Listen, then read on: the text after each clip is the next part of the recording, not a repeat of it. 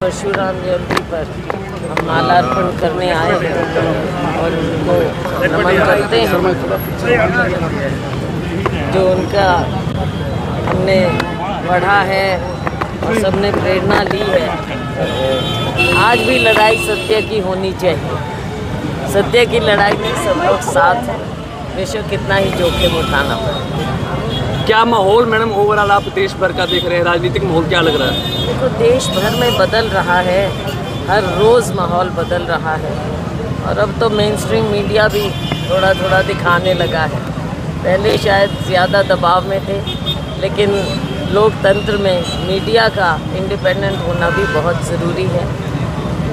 इसलिए अब दिखने लगा कि हर फेज़ में 3 फेज़ निकल गए हैं, हर फेज़ में भाजपा की असलियत सामने आ रही है और लोगों की असलियत भी सामने आ रही है कि जो लोग चाहते हैं कि अब भाजपा से एनडीए से छुटकारा मिले और इंडिया गठबंधन आगे निकले। निर्दलीय विधायकों ने समर्थन वापस ले लिया, अब डिमांड कर रहे हैं कि राष्ट्रपति शासन लगे, फ्लोर टेस्ट हो, क्या कहें? देखते हैं, अब ये बहुत फास्ट मूविंग यहाँ पे वो चल रहा है और ये भारतीय जनता पार्टी क्योंकि हर तरह से सत्ता का दुरुपयोग करती भी रही है और कर रही है, लेकिन हमारा प्रयास है कि जिस तरह से ये चीज़ें चल रही हैं तो असलियत सामने रहे और लोगों को इंडिपेंडेंटली सोचने का मौका मिले।